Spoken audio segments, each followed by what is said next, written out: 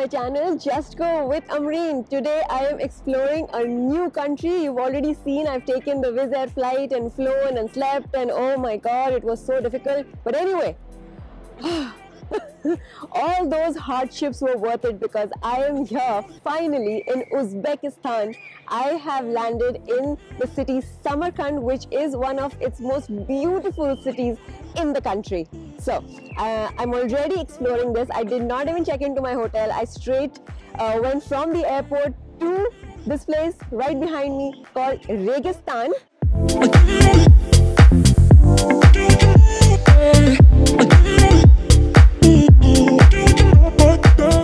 Registan Square technically is 3 madrasas. It's a huge compound with 3 madrasas, all built in the span of 15th century and 17th century. I'll tell you more about it. I'm going with my guide now into the madrasas. I will show you. It is stunning architecture. This is the first exposure to Uzbekistan. I am already blown away. Let's go. So it goes without saying that this is the most popular place people visit when they come to Samarkand, Registan Square. You have to come here as early as possible in the morning, as soon as it opens. And the tickets to the place to enter is 50,000 som. If you have not booked a private guide from before, you can get a tour guide for about 100,000 som or an audio guide for about 50,000 som when you purchase your ticket as well. 100,000 som is equivalent to about $8 and 50,000 is about 4.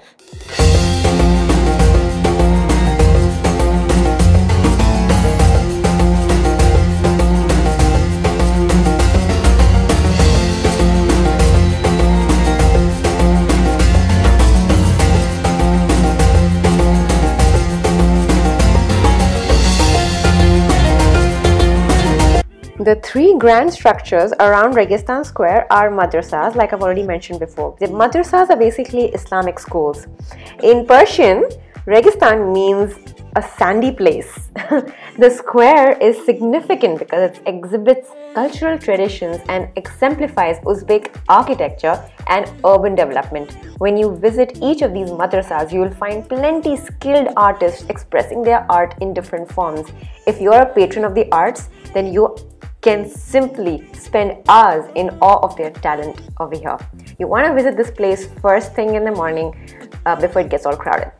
A very important information: if you are coming to Registan Square on your own, make sure you keep at least an hour or an hour and a half. If you take the guided tour, make sure you have 2 hours. I'm not sure how long other guides give you, but if you have a private guide, then obviously you have the luxury of spending as much time as you want over here and coming whenever you want as well. You can come here 8 in the morning when it opens, or you can come at 12 noon like I did and skip the crowds basically. Next stop, the Amir Temur Mausoleum or Gure Emir complex. This was built in 1405 and it houses the tomb of Amir Temur, the founder of the Timurid Empire, and his descendants.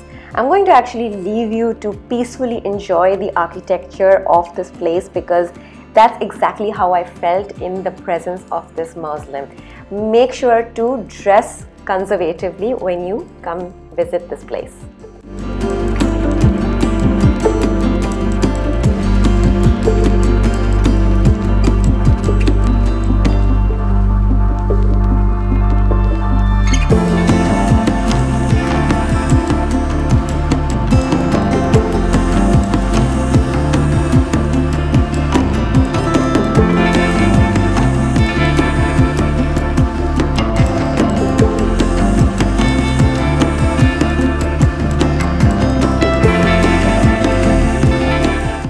So now I'm leaving. I'm going to eat lunch. It's already 2 p.m. It's past lunch time, but I want to eat Uzbek cuisine, and one of their traditional foods that I've been looking forward to is plov, and in Samarkand they make that with lamb or beef. So yeah, super hungry.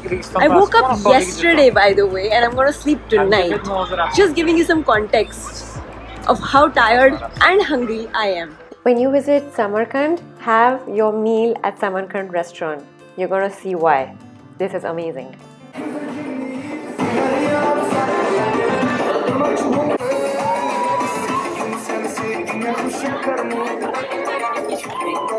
Okay,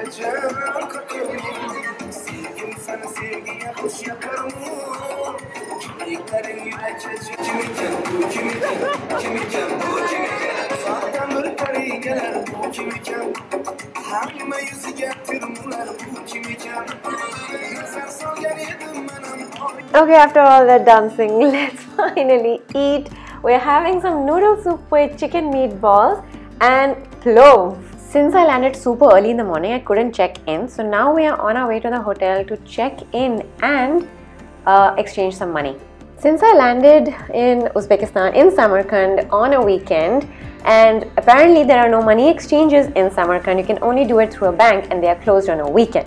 So this was the most weird thing I've ever seen in my life. There were people like these holding bags of cash on the streets, and my guide knew someone, and that's how I got my $100 exchanged. Place called Orient Star Hotel. It is, I think, a 3-star hotel. I never look at stars, to be honest. I only look at the rating on booking.com and read some of the reviews. This place is a little away from the city center. It's about 2 kilometers away, but this morning I took a cab to the city center where the bazaar is, and it costed me 10,000 Uzbek som, which FYI is 88 cents and about 3 dirham. So you can imagine. So it's fine if you're staying away from the city. It's a modern looking hotel. It's nice. The breakfast was very nice. The only drawback of this place is that it has stairs. So if you are carrying heavy bags, good luck. But I think they do have bellboys to help you, although I didn't take any help. That's all I wanted to say about my hotel. It's a very nice hotel. Orient Star Hotel. Back on the road, and the next attraction we're visiting in Samarkand is called Shah-i-zinda. I will tell you more, but now let's explore. On a completely separate note, this is exactly why I don't like to visit any country during peak season. So much crowd. I think the only time you can catch this place completely empty is super early in the morning.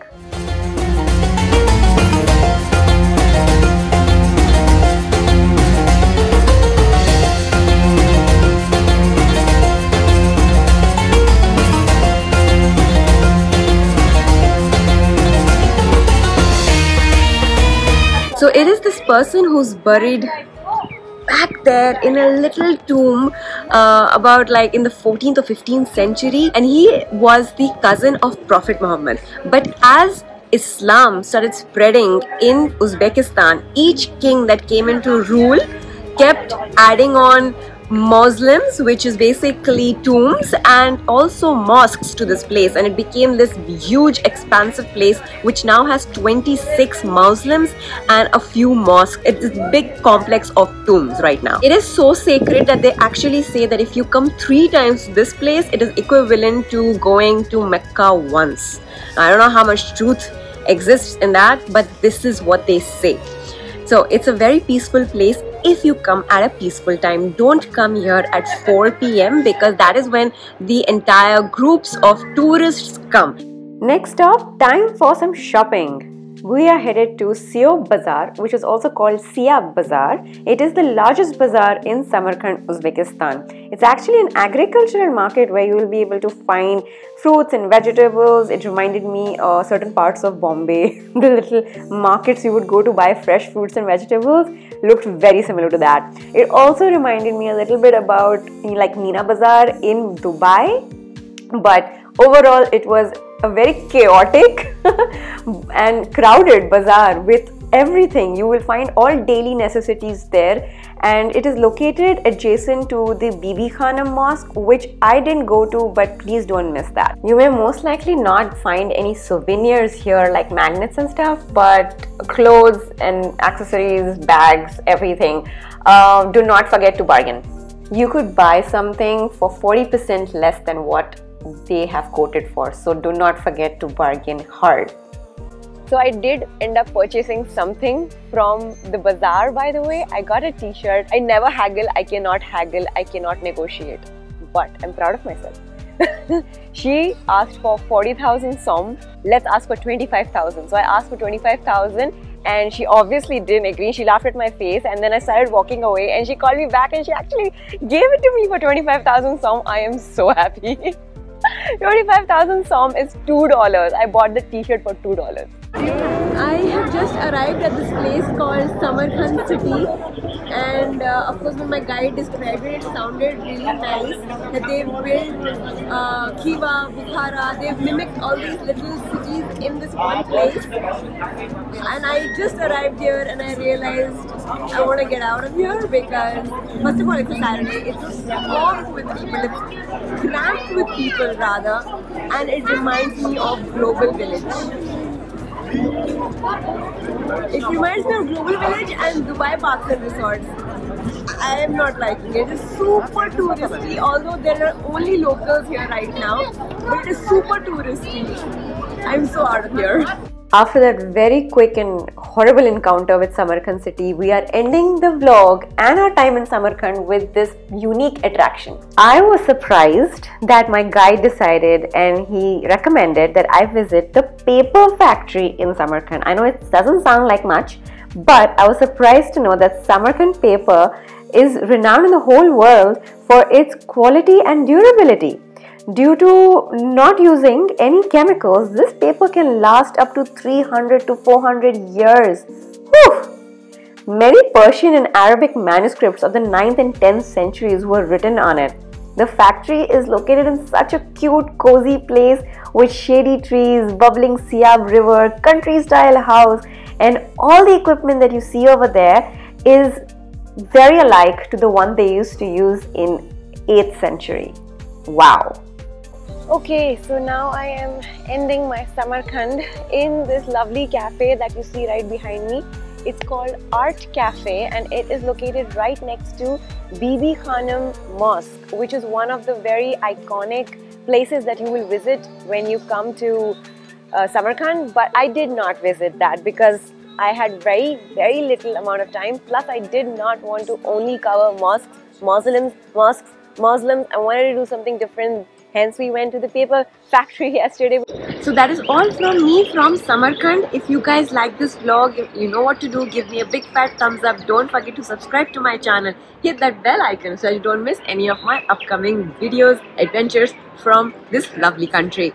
I'll see you guys next week. Until then, take care guys. Bye. Cheers. So you obviously saw. It is about the king who is from you. I'll see you guys. Take care. No. This is, I already told you guys. Okay, I already said that. The first place we visited yesterday was something.